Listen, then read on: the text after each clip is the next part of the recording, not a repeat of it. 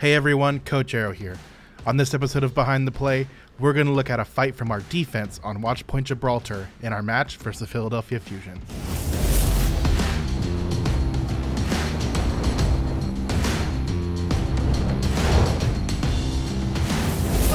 This is one-sided as it gets. Dallas are yet to score a kill here on Gibraltar, and the snowballing nature of this map continues to be demonstrated. Yep, that's all you need here is an EMP to get it going. More switches now have to come in for the Dallas Fuel to react to losing these fights.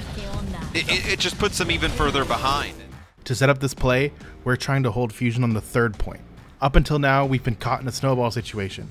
We opened with a pretty risky comp, and that risk didn't pay off. Even though we've been holding the point for about 2 minutes on third, we still have another 2 minutes to go. Now this fight is a pretty crucial one, as Philadelphia has 6 of their ultimates and we only have 5. Now this is a pretty big deal when it comes to fights in Overwatch.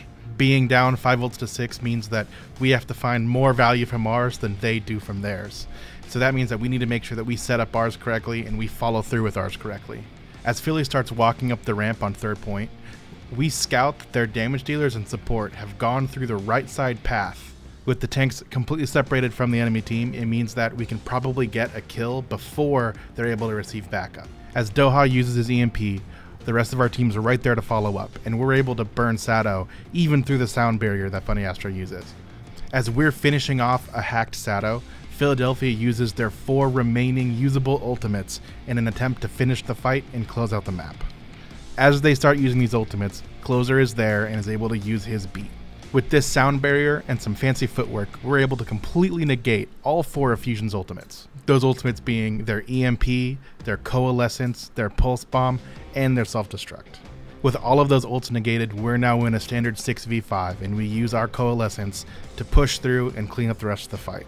But I think that Dallas get a minute of free time from that Zaga. Now that EMP not convincing, only caught Sado, he just scuttles off, gets healed up, but that is a 5-man EMP. This time Hisu wins out in the Sombra Wars, but can Philly follow up? They've lost Sado, who had Primal Rage. Maybe he just didn't think he'd need it with the EMP being so effective, but Philly were wrong. Oh, how wrong they were.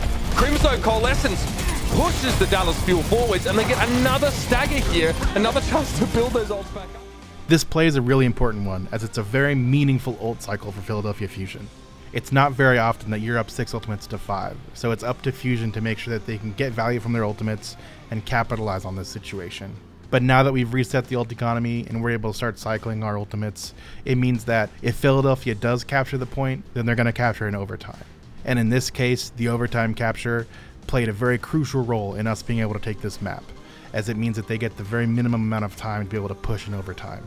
In this match, we were able to take the victory in overtime, and this play played a very important part of that.